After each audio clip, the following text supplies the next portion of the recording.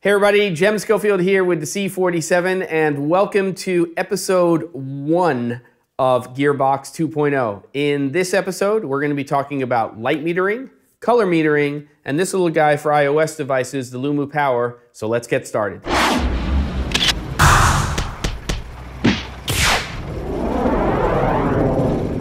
So why did I pick this subject for the first episode of Gearbox 2.0? I picked it because it's relevant to video production, filmmaking, and photography. And even though it is a deep subject and there's a lot to cover, I thought I would at least start here and then we'll come back to it a few times, or maybe more than a few times on Gearbox. So let's start with the basics, light metering. There are two basic types of light metering that we use in production, reflective and incident metering. Reflective metering is when we have a camera system, and basically every DSLR mirrorless camera on the market has reflective metering. There's a meter inside of here. It's taking a reading of the light that's reflecting off of whatever the camera is pointed to, your scene, your subject matter, whatever that is. We're generally doing an average where it's taking a look at the whole scene. It's looking at all of the exposure values, luminance values really, of what we are talking about within the scene, and then it is making a decision in terms of how you should change your settings in your camera, your shutter, your aperture, your ISO gain, meaning your sensitivity, to make sure that you have correct exposure. Now there's a second type of reflective metering. This is a light meter here from Sekonic, and I'm just going to go ahead and attach here this attachment, which is called a spot meter. And you can set up your mirrorless or your DSLR cameras for spot metering as well. And this is more laser pinpointing. So you're pointing that reflective meter at something. It is giving you a reading, but within a certain number of degrees, 5 degrees, 1 degree, whatever that's going to be. And it's saying, based on what you want to expose within that particular place of the frame, here's what you should do so you can get correct exposure. Or not here's what you should do, but here's what you're getting in terms of under or overexposed, and then you change your settings, shutter, aperture, or your ISO to get that correct exposure. But when you're using spot metering, one of the things that you really need to understand is that the camera is looking for this. It's looking for middle gray or 18% gray. So ideally, you're pointing it at something that is within that range for you to get the correct reading, so that when you make changes in your camera, you are going to not only get correct exposure, but also that full dynamic range of your camera. Now, if you pointed the spot meter at black or you pointed it at white, and you started to change your settings in your camera, you're not going to be happy with the settings you're going to get, because it's going to try to have you change your camera settings so that your black looks like middle gray or that your white looks like middle gray. So just something to think about. Okay, so that's reflective light metering. And again, I'll get into that more in other episodes of Gearbox. The other type of light metering that we use is called incident light metering. So instead of taking a reading of what's reflected off of what your camera's pointed at, you're actually walking to a particular place within your scene and you're taking a reading of the light falling on that particular thing. Generally, we'll use this dome for that reading because it is representing a three-dimensional object, a person, an animal, whatever it is in your scene. Though we could change it, and you can change it to take a reading with a flat reading here. So this would be great if, let's say, for instance, you were metering something like a painting in a gallery and you wanted to make sure that you were exposing correctly for that. But again, you need to understand that what the meter is doing is it's trying to tell you how to expose properly for middle gray. Now, it's not that we have to have middle gray in that scene. It's just assuming that the information that it's giving to you on the meter when it's telling you something is basically so that you can get a correct reading for middle gray and that dynamic range. So you just have to understand that. Again, we can get deeper into that. There's ways you can calibrate these meters so that they take into consideration the fact that your middle gray point might be different if you're shooting in log versus 709 or however you have your camera system set up. but that's for other episodes. In the old days, when I was growing up as a kid, we would basically have two general color temperatures. Inside light was warmer and was around 3200 Kelvin, 2900 Kelvin, even maybe warmer than that in terms of the Kelvin temperature. And then outside light generally ranged anywhere from about 5600 all the way to 15,000 Kelvin. That's our daylight. But the fixtures themselves were generally at around 3200 Kelvin or around 5600 Kelvin, which would be tungsten and daylight. Well, today all bets are off. We've got fluorescent fixtures that not only are somewhere in between 3200 and 5600 Kelvin, but sometimes, especially with commercial fixtures, they tend to skew very green. We have LED fixtures and many different versions of those. Some of them are what we call bicolor, so they have tungsten and they have daylight phosphors on top of the LEDs, and we can tune different color temperatures into them. And now we have a trend where we've got lights that give us color, and not just color temperature on the Kelvin scale, but we can go in there and we can put in hue, saturation, intensity. We can actually mimic gels and all of that kind of stuff. And what this means is that when we're using color meters, this is the C700 from Sekonic, this is their Spectromaster meter, that what we want to do is we want to get an accurate reading of all of the information that's coming from those fixtures. And the thing to understand about those fixtures is that they don't have the same color spectrum as, let's say, this hot light, this quartz halogen light here, which if I put a new bulb into it will pretty much give me full color spectrum, rock solid at about 3200 Kelvin. That's just not the case with these modern LED fixtures. So if we were using an older color meter, which had receptors for red, green, and blue, we wouldn't be getting accurate readings, which is why things like the C700 exist. They also give us lots of information in terms of color rendering index and TLCI, so that we really know what the color spectrum is, where there might be gaps, and also where there might be problems with the light.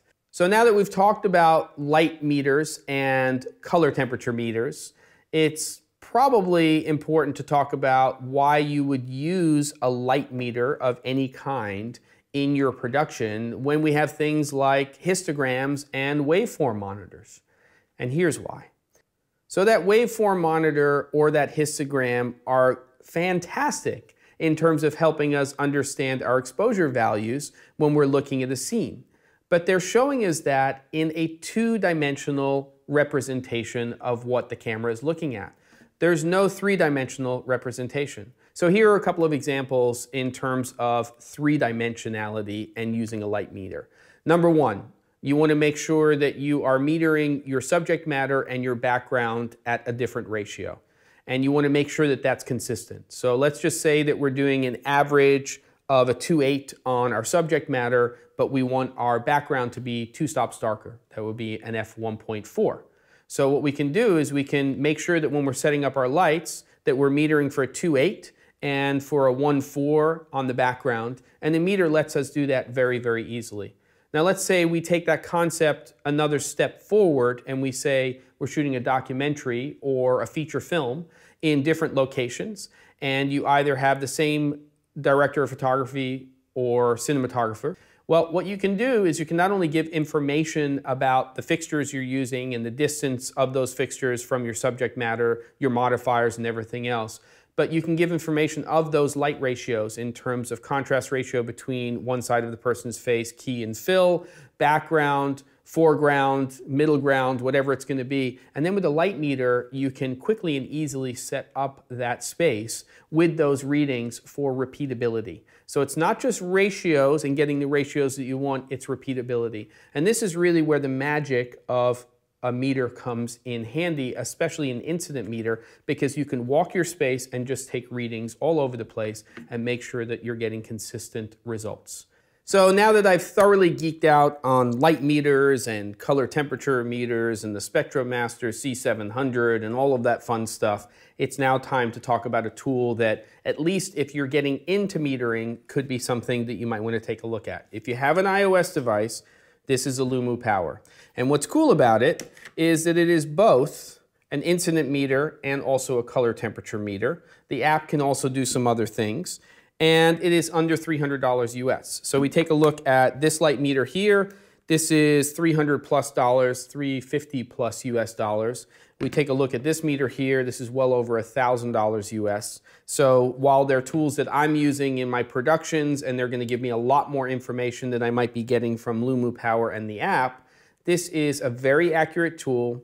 I've compared it to using these in terms of the information I'm getting related to color, using different fixtures, and also my readings as an incident light meter, and I'm very happy with what I'm getting. So it's very easy to use. You just turn on your device, you plug in the Lumu Power to the Lightning port, and then you're going to actually get something that asks you whether or not you want to use that hardware, and then it will launch the actual app itself. So number one, I'm going to go into the main settings, and one of the most important things that you want to do is you want to turn on dark mode. When you're using this meter, if you're not in dark mode, let me just show you what happens, and I go into my metering options, then the screen is going to be bright. And if we're using the meter on this side of the camera, then that illuminance is going to be taken into consideration in terms of your metering. Now, we go into our main options here, and let's take a look at illuminance. So first thing to notice here with all of these settings is what side of the Lumu Power are you using for your readings. So for illuminance, we can go into our parameters and we can do illuminance readings in either lux or in foot candles. But when we're actually doing that, we're using the flat side of the Lumu Power, which is this side here. Now we can just swap it if we want to, so that if we wanted to look at the screen like this while we're taking our readings, we could. And now we have our lux reading. I can switch that over again to foot candles, and it will show that to me in foot candles. So now we're going to go over here to photo ambient, and now we're using it as a traditional incident meter, but it's going to be using the dome side. So either what I have to do is take a reading here and look at the screen over here, or I have to switch over the dome to this side.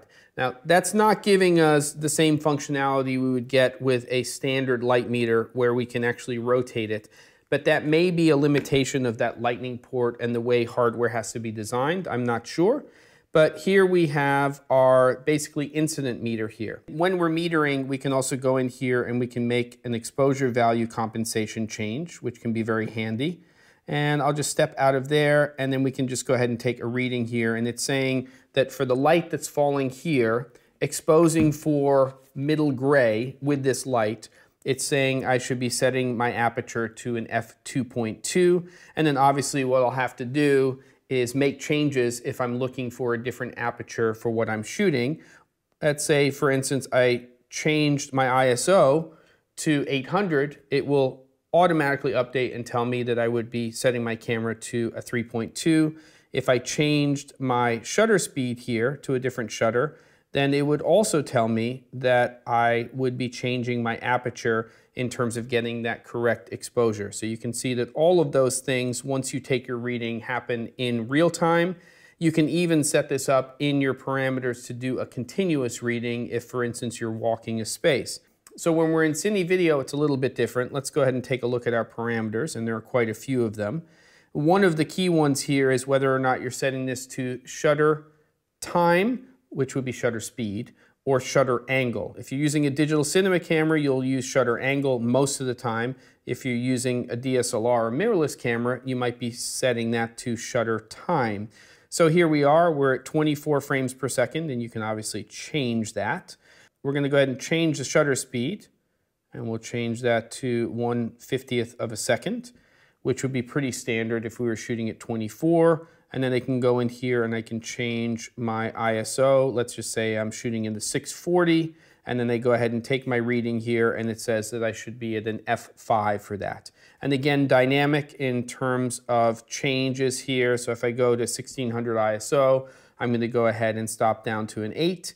And then down here, not only do we have that exposure value compensation, but in both the photo and also in this video mode, we can go in here and we can add a filter. That's very common when I'm shooting outdoors, that'll add 4 stops of ND, so I can actually put that into there as part of the meter reading, and it will consider that as part of the reading. So now it's saying, oh, 4 stops of ND, On here at 1600 ISO, you need to shoot at an f2. But again, if I started to change my settings on the camera system, it would dynamically update the information there. So now we're going to go over here to color temperature, and you'll notice again that that icon says that we should be using the flat side for our readings. So let me just go ahead and take a reading there of that light. Okay, and we can see that there is no green or magenta shift there. But I can also go into my parameters and I can make other changes. For instance, for my green magenta, I can say how many steps I'm taking into consideration when I'm doing that. And that'll have a lot to do with your fixture or the application that you're working with in terms of how many steps. And they keep updating the app so that this can become even more accurate based on all of the differences that you have with the different light fixtures in terms of especially ones that do have settings for green magenta shifts. So really powerful in terms of that. And then the last thing over here is that we can go in here to the chromaticity setting, and we can actually take a reading, again with the flat side. So let me just go ahead and take a reading here. And it's going to tell me my correlated color temperature. It's going to tell me my lux reading here. And it's also going to tell me with XY coordinates where exactly that color is falling in terms of color spectrum. So not everything that you would be seeing again in terms of this meter or this meter, but an incredibly powerful tool for something that's less than $300 US. First and foremost, for ratios and repeatability. And number two, so that you can accurately take readings of your color temperature, see if there are any shifts, and then you can match all of your lights in your environment so that when you get into post, it's not just a big pain in the you-know-what. So there you have it. That's the first episode of Gearbox 2.0, and I loved geeking out, and hopefully you learned something about metering and about this cool tool, and at least that it exists and is out there when you may need it in your productions. Please subscribe to the channel. Check out the links below for the equipment that I talked about in this episode. Any support that you give helps make future episodes possible of Gearbox and other content here on the C47 YouTube channel. And I'll see you guys next time on Gearbox.